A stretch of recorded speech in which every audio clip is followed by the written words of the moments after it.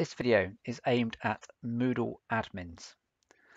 One of the things when people set up a Moodle is the default is the profile will contain a section where people can add their additional names, a section for interests, and then a section called optional, which contains a whole lot of other things like Skype ID, AIM ID, Yahoo ID, etc.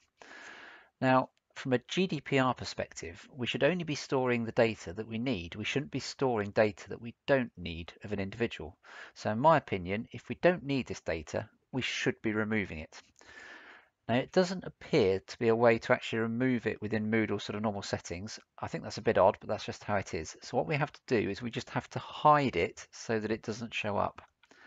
Now, the way that we need to hide it is using something called CSS. Now, I've worked out over the years what CSS is required to hide it. And you'll see it here on the screen at the moment. And the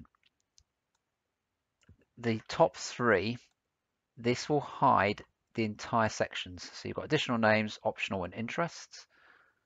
So if I hide those, additional names would hide this entire section, interests would hide that entire section, and optional would hide that section. If you wanted to keep some of these but hide others, then what we would do is we wouldn't hide the optional section, but instead we would hide the individual items.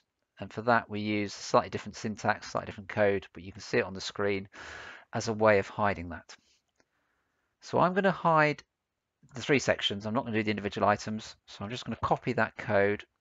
And the way that we hide it is in the admin, we go to appearance. Now you could do it within the theme. So if you're using, for example, adaptable, there is an option where you can add in CSS there. But a better method is actually to use under the appearance the additional HTML box, because that will then work on any theme and it then covers your back in case you change themes in the future.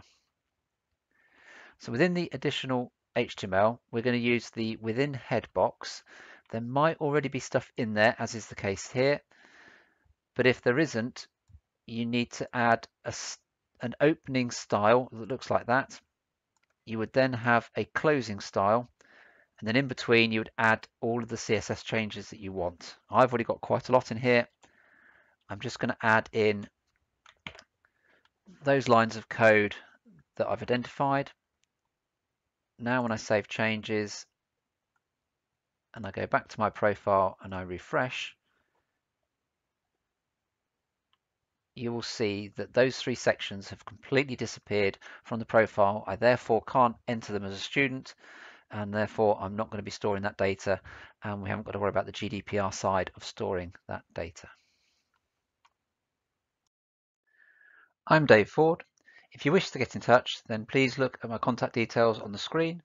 I'm based in the UK, but I work with organisations all over the globe, providing consultancy, training and resource development services, mainly in the areas of Moodle and Tatara.